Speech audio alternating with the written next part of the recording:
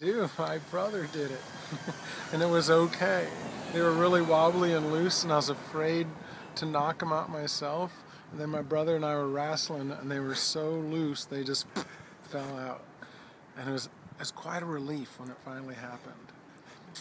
If I did need to get rid of my teeth, my dad used to tie a string around my tooth, and he used to close the door and put the other end on the door and close the door. So, the old-fashioned way. Old-fashioned way. It's pretty old school.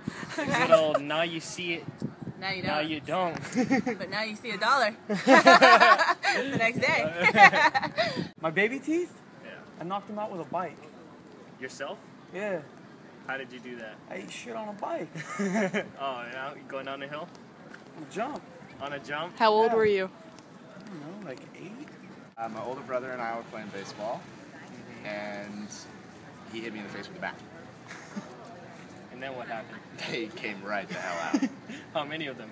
I lost these two that way, and then I had to get this one half replaced. But he hit me with a rake 2 weeks later.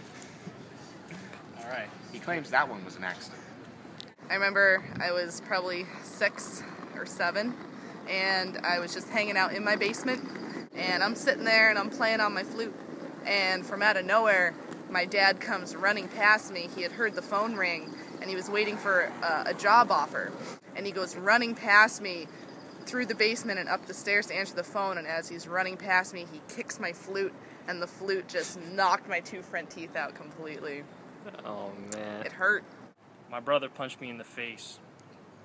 For no good reason. That's it. And then what happened? They fell out. How did I lose my front teeth? The dentist pulled them out of my head. It's a really anticlimactic story. Well, I had a lot of fucking Novocaine, so I can't really remember it all that well, but I did have a slight addiction to laughing gas after that. So, there you go. Thank you.